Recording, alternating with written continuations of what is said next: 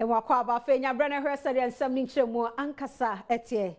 Minister of States, one on a shared tertiary education, so Professor Kasee Yanka, Ede Ensra Accord tertiary institutions, I would be a war and crying her, Equako Hersed, the Omo Frasia, a young Punto Numa, our schools, I would know emu way ebeto ja. Nejina say free SHS nintin and nesuku for the donwa ewokrom. Womu ye he and twaso he no more continue was say one more esakra near ma hudu musisi a dining being so eka ho. Na pro bono on Adom TV Kasee edinkomwe.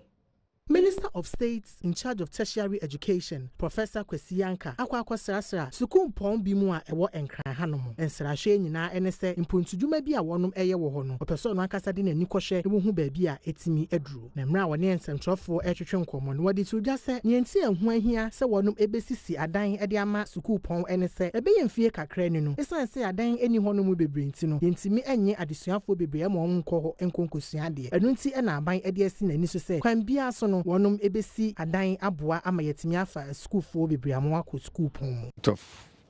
worry mainly due to the volume of legacy projects that have been inherited over the period, and I think the biggest and the most dramatic story is that of the Faculty of Arts, which has been in progress for nearly half a century, nearly 50 years. And that was a building that started the time that we were long before, when we were students here. And that is currently just about a few points away from completion. And it's important. Look at the other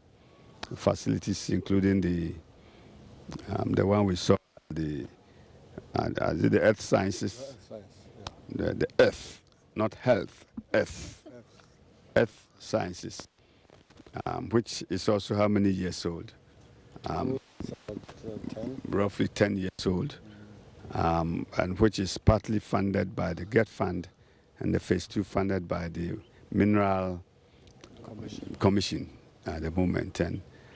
we are hoping that the Phase 2, which is almost complete, will be completed, and the Phase 1, which is fairly far away from completion, would also be completed,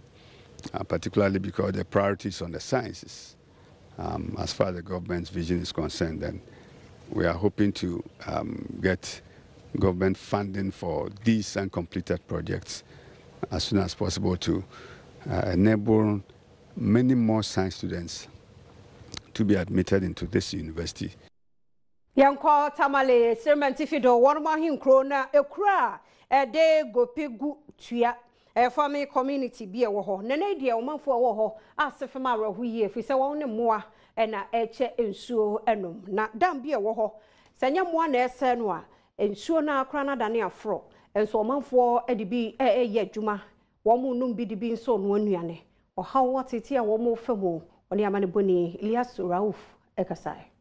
Enipa eti gokpegu toa ya ewo tamale eye akuafo na esan nsuo ehwan ye dene ama wonum nti akoba ne se wonum ene emoa ene benom nsuo abomu Adom Kasee nsem trofo kopie mu wo no wonum kohunu se ema bi e wo honom etwa kwan tenten ansa na wonum etimi anya nsuo ya empu enye papa anom anase wetimi de bia ye aduane ekopie sutade ne ho no adanside e wo honom nyina kire se anantwie ene emoa foforo bi nso enum nsuo wo sutade ni mu a eno abi ene nipa wo honom nso enom ema bi e wo honom ene Adom Kasee nsem troni Eliasu Abdulrauf Dabri etwetwe nkomo e de o hawa wonum ene mu mpotamu honom eto nani e o bebre wom because ye hia awana no da ye hia boreholes na say dam no mo digidigi bi ma ye bebre because baby am free am be e mo twimpa e mo wa ena nso no nso ena tue bam odwan mu nyina ebem nso na du baby kura ye nti ye besa nso no na tie nko na ediko fie ye dware ne saa nti how dey wo mu bebre I was say mo bi nso no ma ye no mo pe protection bi fantu mo ma ye say the nipa ba gina baby ansa na wansa nso we kura oba na oja na ma ye pipe kura ye baby pipe nso kura ye enyi pipe nso kura wa afi ye baby So we dey e kakra e basa nti esa ya bre wa se nti pipe no wa ha say it ma ja we no kwa pipe no. This is the water we have been drinking. Guchatua, right? Yes, Guchatua. Yes, this is the water we have been drinking. But I'm from Vitin. But Vitin is not having a dam. Neither are we having pipe water. So we are forced to come here to fetch water. And even coming here, you have to use a motorbike, fuel it, and this time around, fuel is not buying. You can't even buy fuel. Ohini awon potemu honom na Abu Safianu enso ene Adom Kasee twetwem ade adesrede to aban ene ekuaku a enhya aban ase nyina asese wo meye wo mmoa na wo metu nsuo ma won esan se wonom e wa ahokyere mu pa. It is appropriate for us to keep on appealing, not necessarily the government, the NGOs, any philanthropic organization who can help to come to our aid. Because there's a simple saying that water is life, and that's the situation that I find myself with my community is really very worrying, and I'm much worried. I think, and I thought the best thing is always to use this medium to appeal to anybody, those who think that you need to invest in a community that you can be proud of. You can call on us and help us to elevate this situation that we find ourselves. Ebra Adom Kasee nsem to ni ye na dwene se obepese woni Tamale Metropolitan Assembly ho no matwetwe nkomo ne nsa entumi anka.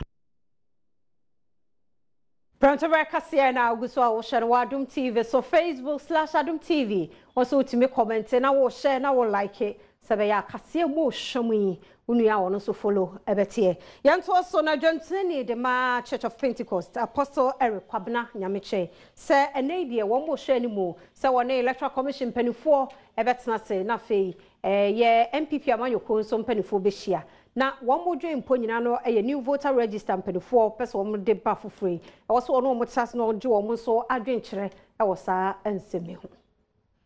Dramani Mahama a wotu Frankadiama NDC amanoku no ene wompanifo bi akohia opani a ono ene oda Pentecost asoro no ano Apostle Eric Kwabena Nyameche ene no atwetwe nkomo afa won manifesto a opese wode ba abonten so no eho wonhyiamudie na se ena Apostle Nyameche edi tudwa se oni dwamtrani a woda abato komisa no ano eye maame Jean Mensa NF NPP amanoku ni mpanifo be yenhyiamu na adekodie ntia opese wotwetwe din foforo ema abato a eba so ewa fi mu no oye nkyerkyeremu ewo mu ogidi se eno ene beboa ama nsem bia nipa bi entiase a ebetumi akofa basabasa ene mente ho ase aba no eto ebetwa. It is simple and reasonable, but one who asks, why is the other side not understanding? Yeah, so they may also have their own reason. And so listening to just the NDC and then trying to kind of endorse their stance is not a good thing that we ought to do. So we think that as a church, we also have to listen to the MPP and the EC.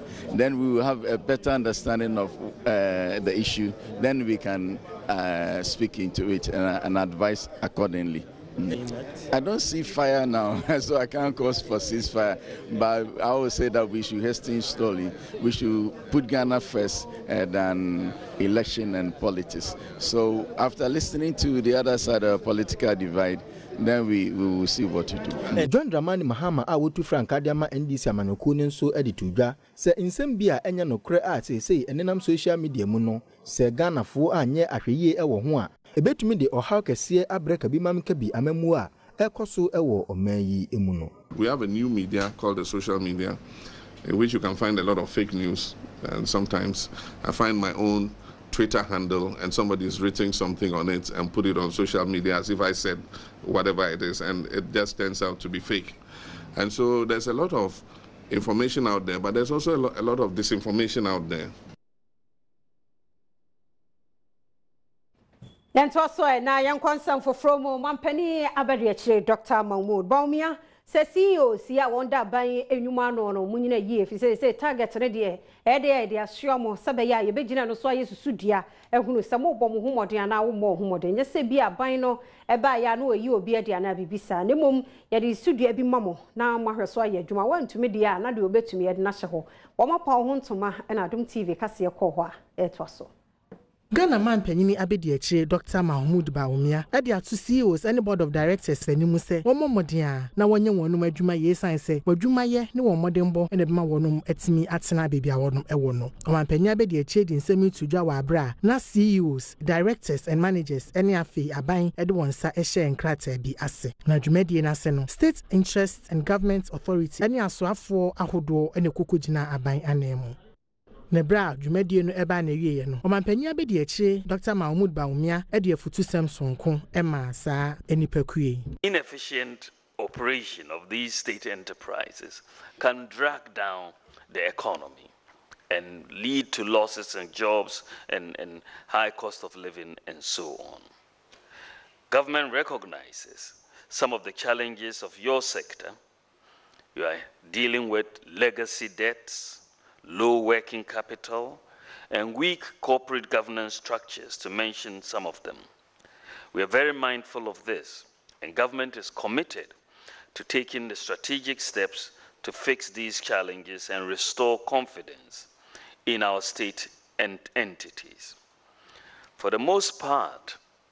and this is really looking at the background for the establishment of SIGA and what we are witnessing today. For the most part,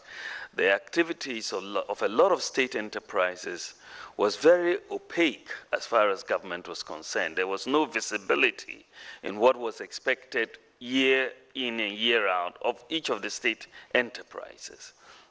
We just ended up being presented with bills for payment when debts arose. And you didn't know how these debts came about and all of that. But there was this lack of transparency and visibility in the operations of the state enterprises.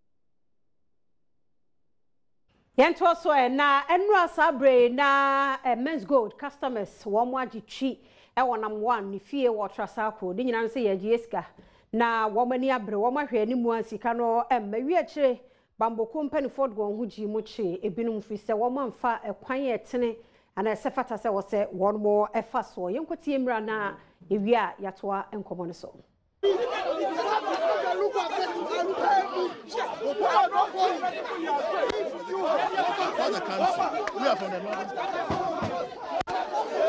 A police for actually enipa bi a wonum edi won sika ekoto men's gold esan se wonum ebum ha so enipa o ha ya che wonum yi wonum eko na apia mensa wonum na men's gold eye ne dia fie se nes wanfa won sika ma wonum a enya dia obi firi ho ne mum obeda wonum efie ho no enipa wonum eko men's gold opanyin ni fie ho no no wonum efiri takwa Ashanti region enom ba be kan enipa e won kran ha no mo ho enom ko efie ho no join news nsam chro ni komla adom a okọ ho no edi to gya se a police for abomodin ayi nipa e ko fie ho no mo nyina edi efiri ho no. As many as 8 Osha. As many as 8 police vehicles are here. And okay, I see some of the members of the ghost dealership are being picked up. Police tasers. Yeah, hello? Speak. ACP kwesi for wi a ono na wodi operations team nanim edito ensemtrofo animu se yenti a echi saa nipa wo hayi ene se wonom amfa enkranta bi ama a police force wo kwa kodi sa adwuma no ya ne nyina mu no opanyi a men's gold eye ne de akora na nyade a woyi ne ti ewo baabi a enipa a wonom ebu afui ekoye no. We are from the regional police headquarters, mandated to police Accra. On no occasion have this group of persons approach the police that today they will be embarking on demonstration.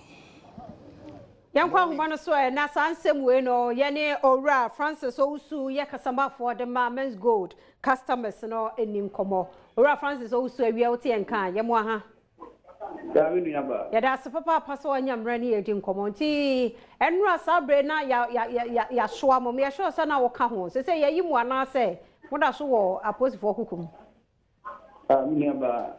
na mo ha na matia o tifu na so ewe ana nyakopa adom ebo be no ifinya to bono so ifinya bill ema customer care na ma it wa ebo na mo eko any equipment therefore the Masiam I'm a home court upon shop of Macassi, in Yabi, no way I think I'm Friday the answer every quarter for Akachi.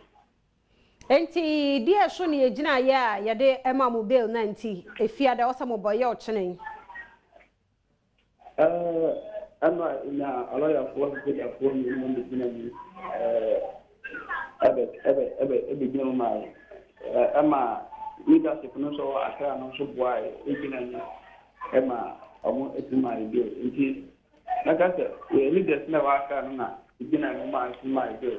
Abrana, Allah, a police fighting to tell you that you fed short of them. Quiet them, I know, Minum Casama, Mudi tree, Mabia, Esine, Midday. And today, ya day a charge more, ya somewhere a day. Believers almost unlawful entry and a conspiracy to commit crime. These are the two charges here. I prefer against us. Na na mu ye ni pasa na ye che mo no. Yeah, 105. 105 na mu amukọ ho no so na mu ye say. Na ye be make us be 300. Enti say no eno anu no. Makoye ba ku ya ya kire mu ama mu hu beli. Se mu je mu na ka na. Enya ba da bi te edika kasa afina ekun ya sa so fi se sika ya bre mo je enya na de. Enti ma sabe na pia mensa and the men with no food into first cannot empire and myself through. In Canamon, dear, and my dear now say, and I know you be kind your corn, a week and buy a pass for Danica. And see, Nami Adma, now this you are not bribe to appear mentioned if you read now from in our question. Electors work for Riviera or Tibian, the Cosa for Danica. The vessel to an among the a depressed at the back. Ama abang so at me at one among after me home at me. The idea yet, Yakoda. The first outcome which I say, many good customers, the organ, and then now I'll meet you there. Ubiano and sorry, I'm ready to become Yanti, you know, something we are. Appear mentioned Kennedy into Rena or something you can. And I know a dorsal, a chocolate to put Amana Ade Amana from something. If you are sorry, I'm going to show a second be Nadi and Tabaka. Indeed, let's just be a cherry field now to say for Dakana, Ombra, not in my Godayaka. It's a rose na Yanyan and Tia say men's good or and penny for no more for a CHU, yet you be a mammo. And I'm going to show you an answer, Sanchiano, Munyabi. Many of us can appear mention and any men do so with piano, no Prebiani. You are telling you about a list of payments on my list of men's good account numbers, I am verified, Sam, and I say, I'm not a community and from my. Omunchi Gamma will be I've been challenging them every now and then. So they should come out to the list. Omupia really Yamanam and I will keep you every amount when Adina a show more fine say what young of worker because I do a public knowledge amount for public interest. What you are now to mean that idea as a young of worker. Meno can say, I have a young of one country. You put in the next good year as an office in our multitude. And on one say, you know, office here will practice the third part of the work you can for anyone. If one if you can, I'm much in the country America. If you go to and a brother and a man's good in a pound for, and I'm if you never put it to an amount of this year for Danica, because Jack, the young customers here, but if you can marry, you will be a econo for Danica. One was this car. And one of the and idea if you may aircon, then you have a briefing speech. Also, I'm going to be treated and tell me now. Yeah, that's Papa Paura, Francis Osu, one on air customer for the men's good customers, and I would say almost such a fan. They said, yeah, you want more watching. One besa call a year post for us, our call report to be in some way. No, any dear children said, you all can say, when more, one besa could be no, the best in the other bedroom. Young Toswa, now, I know the end, and some dear see my mupa. Mammy and the day a day I'm a free ye, Oba show busy no more dear, dear, be other friend or ye, Ama Rasta. na nnura wabo eduatrofo bi de agu gamrofo so ese wani se okache ni nyina ise maame no wato ne mo ache ne royalties mutua de aka muntua ompeso mbetua de ama na ne ya wakeka nso ahodo abomo abowo mu dua ano odin Adom TV eto aso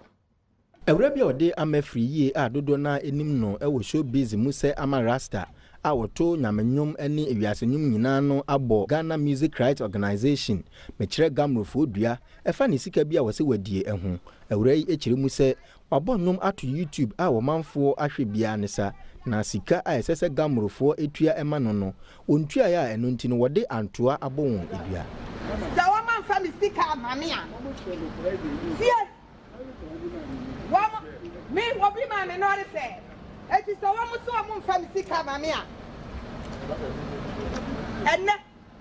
bitira gamrofo ya no se ya mfa mi sika amane a tira man patanie antoa